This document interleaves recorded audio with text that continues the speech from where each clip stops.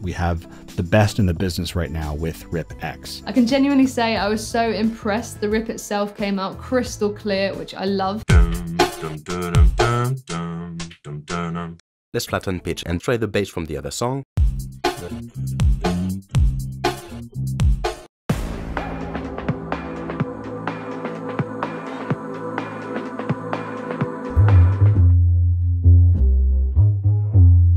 It did a pretty good job on the bass. Let's try to experiment with that. I'll duplicate this layer, pitch it up.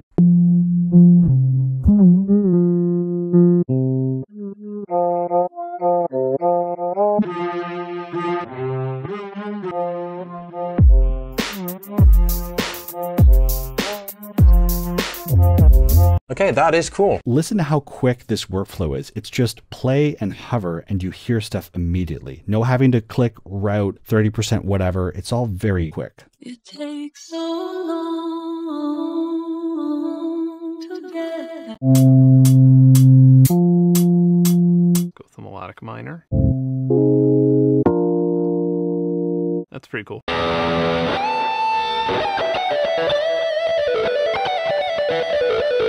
You can actually see the individual notes of each instrument and layer on the screen. It really helps you to understand the timing and articulation of the music. Within the app, you're also able to change the key, tempo, add effects to each instrument. For musicians such as myself, the way that I'll be using this is to practice. So you can load a track and then mute the piano part, and then you can practice your piano part to it. That's huge. And the ability to quickly transcribe complex songs. So I'm literally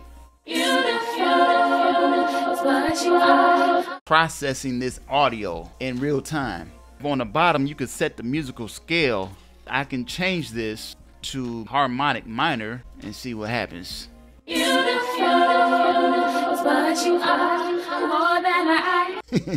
Okay, so you can save instruments from other songs, but you can also save instruments from VSTs. So let's try that. It's in the sound panel with this plugin icon here. Let's see what we have. Let's take a preset. I know I like this one. Instrument name, so it will be a piano. Then click import. Addictive keys, custom piano. Okay, it's there. In the scales menu, you have the randomize button.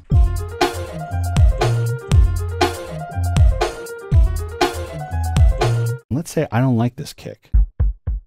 Go over here to kicks and then try out a couple different kicks. It takes so long. Let's try to shift the formants, add a harmony, and then reshift the formants in the place it was originally. I'll add a formant shifter with a harmony and a formant shifter again. So let's detune that down and then detune that up. I know I don't talk much, words can fall short of melon. So once and for all, in case that net it's unclear. Check this out. Sounds cool, right? So now I'm going to come up here to File, and I'm going to go to Export. Down here, File Format, MIDI Note, and then we're going to click Export. And I'm just going to drag it into Ridiculous. There, let's press play.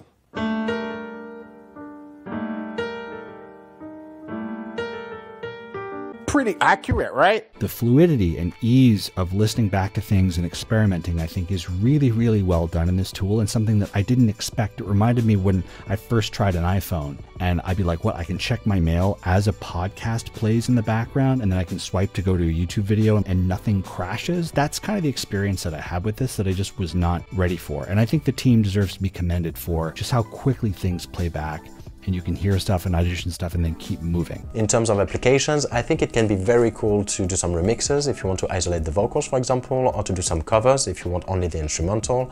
It can be good for DJs if they want to prepare their stems for a mix. It can be good as well to do some mashups, and the possibilities in terms of sound design is pretty cool as well. In terms of sample preparation, I think it's a very powerful tool with a lot of arrangement possibilities.